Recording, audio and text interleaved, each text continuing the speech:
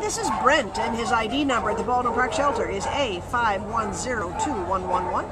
He is a Basenji Shiba Inu mix, about 4 years old. He came in as a stray on August 18th out of Monte. He weighs about 24 pounds.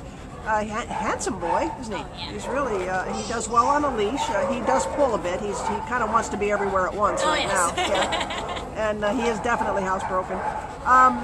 We are recommending that he probably meet adults first and maybe grown children. We're not sure about little guys yet.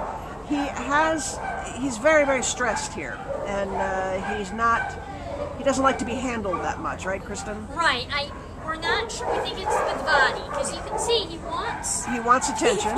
He wants to be in your lap. He wants attention. He wants to say hi. All that stuff. But sometimes when you touch him in certain parts of his body, he'll get upset. So he may have. Who knows? He may have. I notice he's got a lump on his. That may just be his ribs sticking through. You know. But there's something going on with him that requires a little bit of extra patience. You know, right. So he just feels if he's safer with adults, he can understand that. Yeah.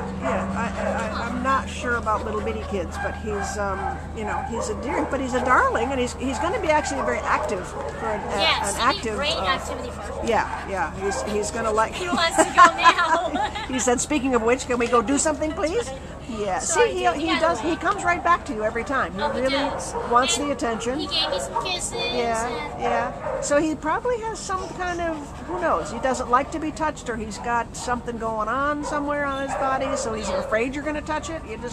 You don't know. But both times he showed some. It was when he was actually being touched. Being touched, yeah. So there's something there, but we don't know what. Right. But it just takes a little bit of extra attention. That's all. But he's a sweet guy, and like I say, I think he's going to be. If you want an active dog, you want a running partner, a walking partner, he's going to be a good candidate because he clearly got a lot of energy. I think he's going to be really good at that, and he's a real good size. He's not a big dog. He's actually a. He's kind of a little dog, but with a big dog personality. Exactly. Huh?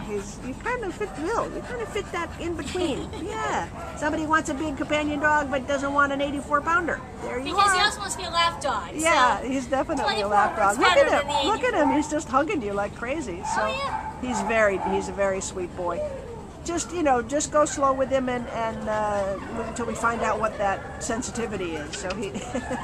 We can't go yet. He wants to see all the other dogs. That's right. He's very dog oriented. Yes. And people oriented. He went up to every person too. He's constantly coming back to you. Puts his head in your lap. Yeah. Okay, this is Brent, and he needs a home. We don't know how he got lost or displaced, but here he is, and he's a sweetheart. So come on down and give him a chance. He's a good boy. Hi, Brent.